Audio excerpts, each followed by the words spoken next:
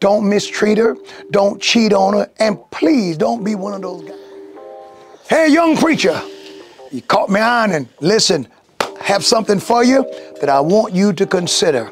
And this is from my heart to yours, and I'm speaking from a position of strength because I'm speaking from the position of a preacher who has been married one time to one woman for 43 years, and December the 6th will be our 44th wedding anniversary. Here's my lesson to you today, preacher. 1 Peter chapter 3 and verse 7 says, likewise ye husbands, dwell with them according to knowledge, giving honor unto the wife as unto the weaker vessel. Look at this. And as being heirs together of the grace of life, that your prayers be not hindered. Now, preacher, you need to be able, young preacher, to get through to God at a moment's notice.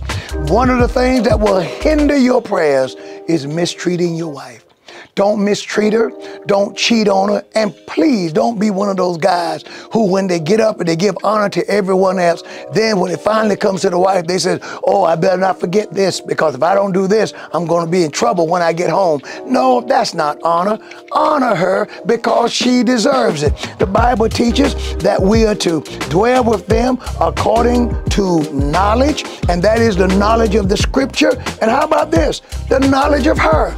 You know her. She's your wife. You're learning her. Treat her right and give honor to her as unto the weaker vessel. She's not weaker in the mental or spiritual sense, not even in the intellectual areas, but physically she is, and you should always honor her and pay her great respect. So, preacher, do this, man, and the Lord will bless you. The Lord will bless you. As preachers, we know that our churches are populated with women. I know that you're going in and out, working with them all the time. Keep your wife in a prominent position, treat her right, love her right, and years down the road, you'll be thanking God for the advice that I've given you today. Okay, man, young preacher, we'll see you next week. God bless.